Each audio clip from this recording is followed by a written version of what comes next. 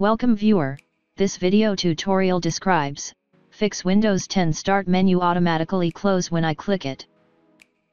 First method is right-click Start button, click Settings. Click Personalization, click Start.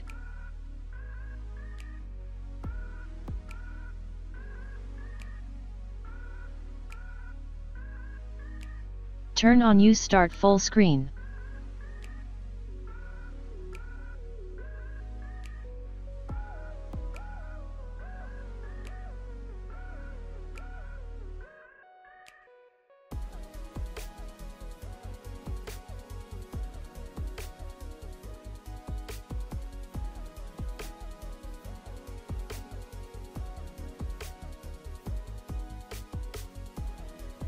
Turn off, Use Start Full Screen.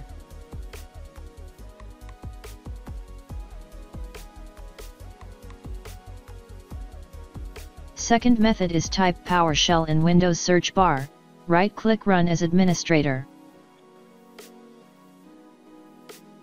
Run commands one by one.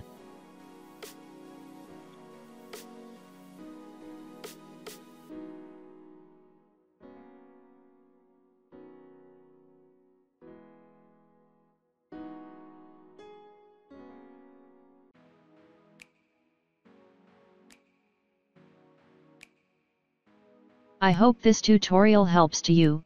Please like, share and don't forget to subscribe our channel.